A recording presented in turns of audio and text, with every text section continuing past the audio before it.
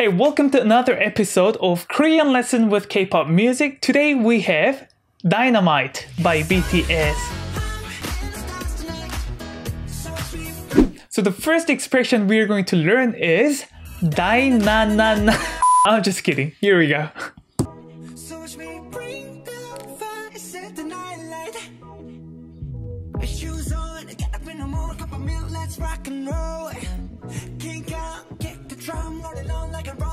There.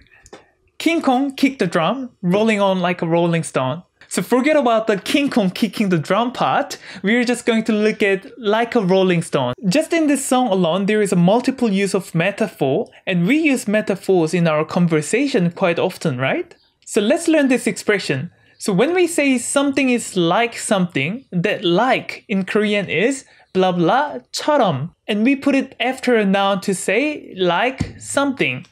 So like a rolling stone in Korean is 구르는 돌처럼. Let me just break that down for you.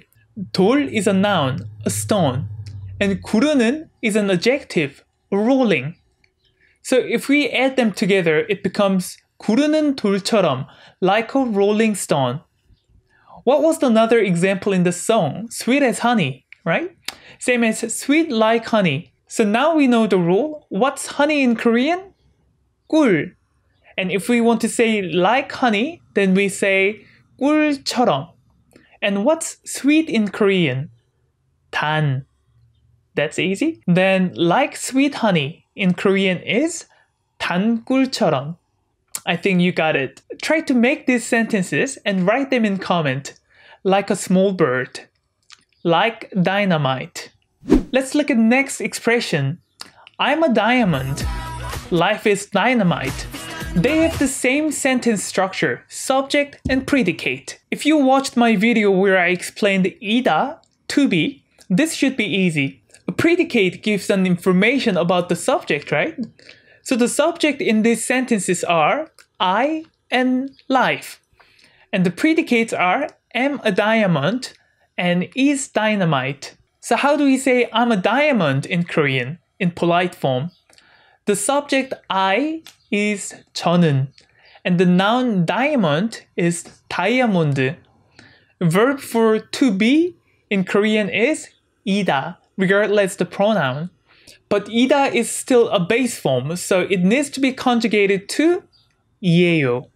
So now you can figure out how to say life is dynamite in Korean, in 존댓말 and 반말, and write them in comment. Are you ready for the next expression? How would you answer I'm ready or I'm good to go? So I'm ready or I'm good to go in Korean is 준비됐어. And actually, if you want to say are you ready? We use the same phrase. How is that possible? It's because in Korean, the subject can be often omitted. However, there is a difference in tone. So in a question form, you raise the last word, 준비됐어? And in an answering form, you lower the last word, 준비됐어. Right? 준비됐어?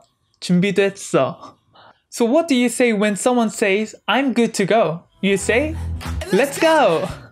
And let's go in Korean is 가자. Easy. 가자. So how do you say this expression in informal polite style?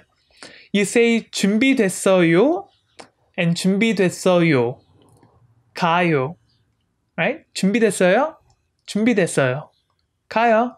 That's it for today's lesson. If you want to see more of this kind of breakdown lesson in the future, please write in comment and let me know. And of course, like this video, share it with your friend, subscribe, and click that bell button. See you in the next video. Bye!